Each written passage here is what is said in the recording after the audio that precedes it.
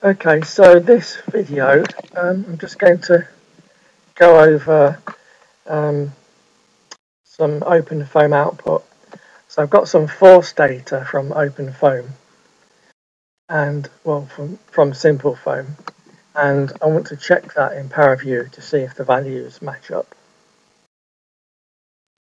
So the force data that's got saved from SimpleFoam is in this forces.dat file.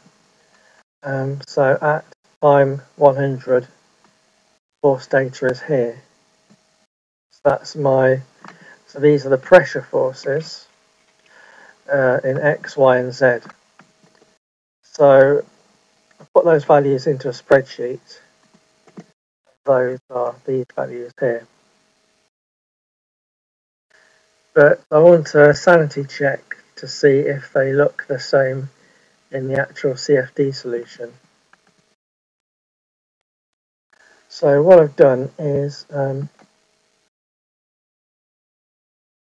I've used foam to BTK minus latest time to get a VTK file with the surfaces in. So I've read this is my SimpleFoam solution just on the surface mesh. This is the front of a race car. So what I need to do in order to check the forces is to integrate them in PowerView. Every time I do this, I forget the precise way to do it. So I thought I'd do a quick tutorial just to remind myself on how to cross-check the values that come out of SimpleFoam. So values from SimpleFoam are created by the force monitors that you set up in the control dict file. But you might want to check that they correlate with the actual flow solution itself. So the way to do that is to, from your surface mesh, you need to triangulate it. And that is the most important step. You're not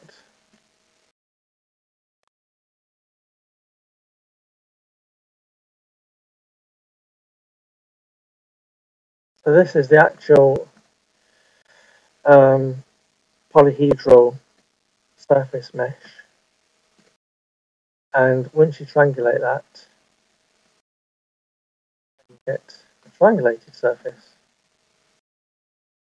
So from that, you need to generate your surface normals.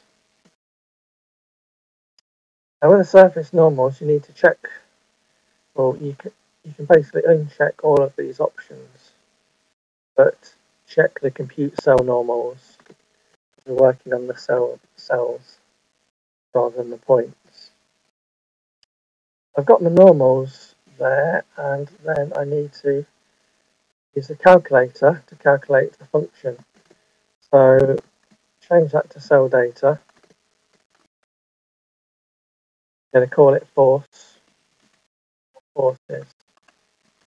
Calculate the pressure times the normals.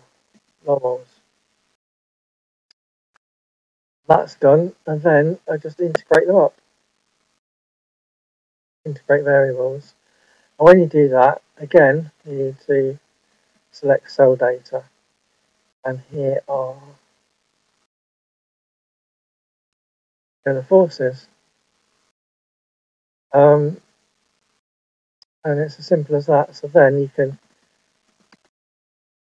extract this force data. So this is your X, Y, and Z force data.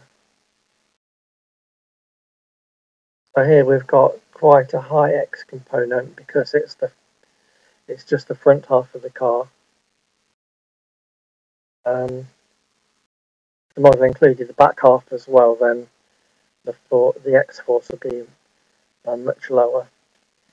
So yeah, we've just got a large positive X force, which is the drag component, and then we've got a negative Y force, which is a down force. And then we've got a much smaller Z force, as we expect. So those values are already copied into this simple spreadsheet. So here I'm comparing the OpenFoam output with the ParaView output and just looking at the error. And in terms of a percentage error, which is the difference divided by the average times 100, there's quite a low error there. It's less than 1%, that's less than 1%. And the Z force, because it's so small, the relative error is quite high. So that's it really. That's how you can, a quick demonstration of how you can cross-check the force data that comes out of the OpenFoam monitors. Cross-check that with you using ParaView by integrating the pressures over the surface. Okay, that's all for now.